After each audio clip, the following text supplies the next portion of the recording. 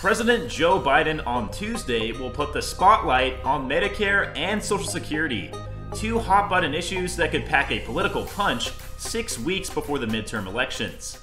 What's going on, guys? Josh Baldwin here for the Mad Money Millennial, bringing you the latest news and most straightforward information out there for those of you on Social Security, SSI, SSDI, and SNAP or EBT benefits.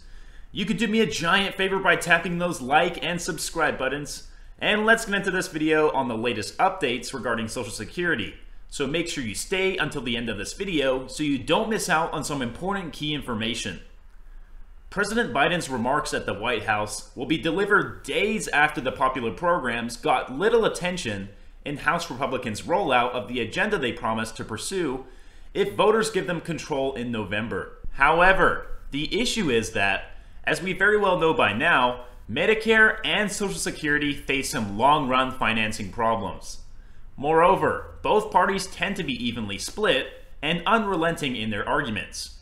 Democrats' proposed solutions have generally focused on increasing taxes on higher income earners, while also promising to expand benefits. Republicans, on the other hand, accuse Democrats of further straining Medicare through recent efforts to lower prescription drug costs. Many Republicans have backed raising the eligibility age for Medicare and the retirement age for Social Security as part of a plan to keep the program solvent without hiking taxes. Because the government is paying out more in monthly Social Security benefits than it's collecting in taxes, it's projected to run out of reserves to fully fund benefits in 2035. At that point, it would have enough money to cover 80% of benefits. The Medicare Trust Fund, which covers inpatient hospital services, will only be able to pay 90% of scheduled benefits after 2028. Biden initially planned to travel to the retirement haven of Florida to talk about Social Security and Medicare.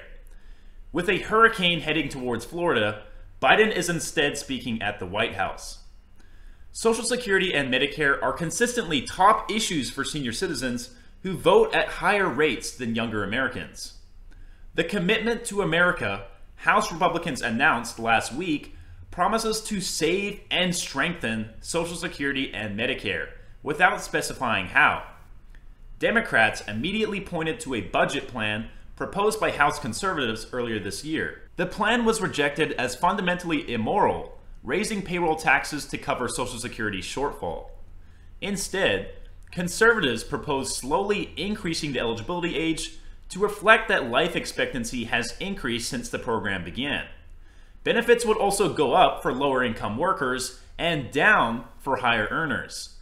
For Medicare, the eligibility age would rise and the program would be turned into income-based subsidies for specific health plans. Democrats have also attacked a proposed plan by Florida Senator Rick Scott, head of the campaign arm of Senate Republicans, to require all federal legislation be renewed every 5 years. Democrats accuse Republicans of wanting to sunset Social Security and Medicare. Scott has said he wants to fix and preserve these programs without providing details. A bill sponsored by nearly all House Democrats would increase Social Security benefits in various ways and apply the payroll tax for the first time on wages above $400,000. But most of the new benefits would be temporary, and the increased taxes would buy only about 4 extra years of solvency for the trust fund, according to the Center on Budget and Policy Priorities. On Medicare, an effort by Senate Democrats this summer to boost taxes on some higher earners to shore up that program was not successful. Biden did sign into law the Inflation Reduction Act, which included several provisions aimed at reducing prescription drug costs for Medicare patients. It requires the government to negotiate prices for some top-selling drugs and requires drug makers to pay rebates if their prices rise faster than inflation. It also limits out-of-pocket drug spending costs for Medicare patients to $2,000 a year. Republicans have charged that Democrats' efforts to control prescription drug prices, what they call Democrats' drug takeover scheme, will reduce pharmaceutical companies' spending on research and development, resulting in fewer new drugs. Texas Representative Kevin Brady, the top Republican on the House Ways and Means Committee, has said repealing the provisions is likely a top priority for Republicans if voters hand them control in the November elections. Texas Representative Kevin Brady, the top Republican on the House Ways and Means Committee, has said repealing the provisions is likely a top priority for Republicans if voters hand them control in the November elections. Republicans have also attacked Democrats for not using the nearly $300 billion the government is projected to save by negotiating drug prices to shore up Medicare's finances. As you can see, pretty even split between the parties on these issues, so pretty unclear at the moment as to what legislation will eventually win out.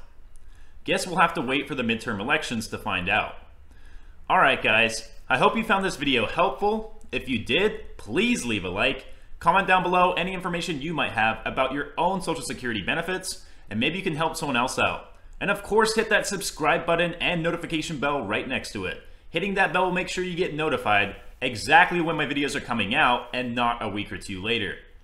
If you're interested in investing, you can now get your one free stock by clicking the link in the description. If you would like to listen to these videos while you drive in your car, you can now listen to me on my new Spotify station. And lastly, if you'd like to support my channel, you can now own your very own original Mad Millennial t-shirt. And lastly, if you'd like to support my channel, you can now own your very own original Mad Millennial t-shirt. Colors come in black, gray, red, and white, and the link to my store can be found right under this video. Alright guys, stay safe, stay hustling, and I will talk to you guys again soon.